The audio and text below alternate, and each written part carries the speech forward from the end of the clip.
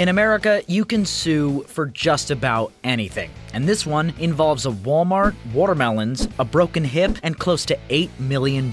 A guy in Alabama was awarded $7.5 million after he sued the retail giant for apparently breaking his hip while buying a watermelon. 59-year-old Henry Walker claimed that back in June of 2015, his foot became trapped in a pallet underneath a stack of watermelons while reaching for one. Walmart says the display was not dangerous. It's planning on appealing the verdict, saying any negligence was Walker's fault. And despite the lawsuit and the verdict, Walmart is still using the same displays for the watermelon.